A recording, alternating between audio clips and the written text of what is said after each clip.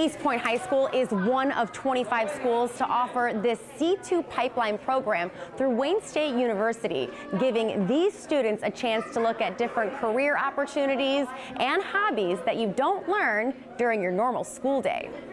So we figured out which one we want to do first. Sylvia Marburger says she has the best job in the world, overseeing the C2 pipeline program at Eastpointe High School. It gives them the opportunity that they otherwise might not have. An after-school program put on by the College of Nursing at Wayne State University, providing students with enrichment opportunities after school.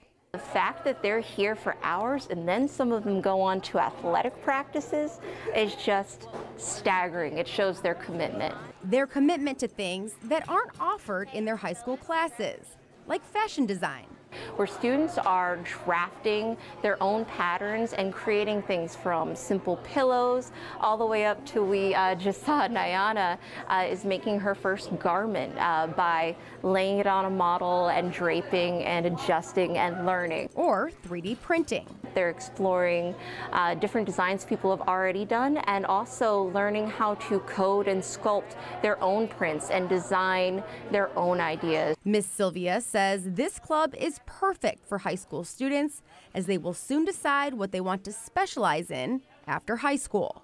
They take the skills that they're learning here, the design skills, the interpersonal skills, and the confidence of knowing themselves and knowing that they've tried things so they know whether or not they like it. And we, of course, want to highlight more teams, clubs, and athletes. So please head on over to clickondetroit.com/4Frenzy and nominate your school today.